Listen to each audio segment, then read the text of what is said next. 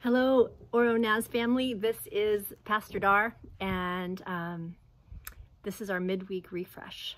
And I'd like to just start by saying thank you, Jesus, for a great Sunday of celebrating again the baptisms of 3 people in our church.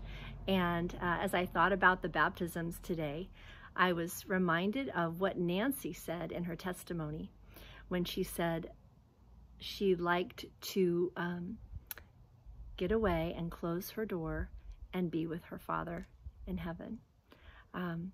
Jesus reminded us that in Scripture, that we should pray that way, that we should get away, just like Jesus did. He got away, left the house, and tarried, waited on what his Father had for him.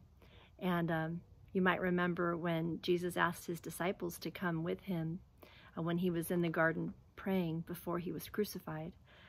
He asked them to come and pray and watch. And when he kept checking on them, they had fallen asleep. And he said, "Could you not tarry for an hour?" And today in our staff meeting, Pastor Travis was asking some great questions about our time with the Lord and being still before him and what gets in the way of us waiting on the Lord. And to tarry really does mean to abide and to wait in expectation. And so we had to think about what keeps us from waiting on the Lord and being still before him. A lot of times for me, it's that I'm not, silent enough. I get distracted, I get busy, think I have to do other things first, and then one thing leads to the next, and then distractions become priority. And then the time with the Lord gets cut short.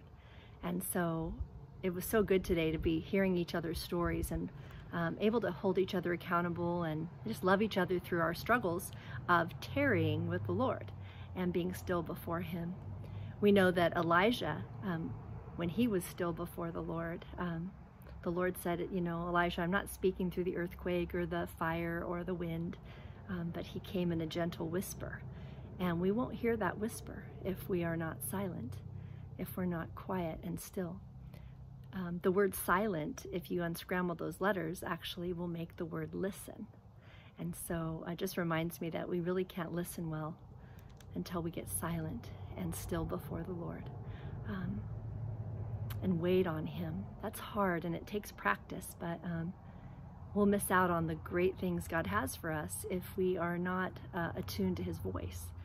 And we know we can hear his voice through his word, through each other, because the Holy Spirit lives in us. And it just might be that someone speaks something and it's really for you. An example of that is on Sunday, I was demonstrating to the kids how to speak to Jesus using different letters from the alphabet. And so the letter was L, and I said, "Jesus, you are love." And I talked to Jesus right in front of them, because he's there, he's always with us. And they listened, and then I said, "Does anyone think that the Lord might want to say something back to me?" And I said, "Maybe you've had a thought. The Holy Spirit can speak to us in our thoughts, and we want to test those things." And one little girl raised her hand and she said, "I think he'd want to say to you that you are his." And I was like, wow. That morning I actually had journaled a prayer that I pray, and it says, "I am yours and you are mine." And it was such a sweet reminder to me through that little girl that I am the Lord's and he sees me and he knows me. And so if I hadn't tarried that morning and spent time with the Lord, I think I would have missed that beautiful moment of him speaking through a child to me.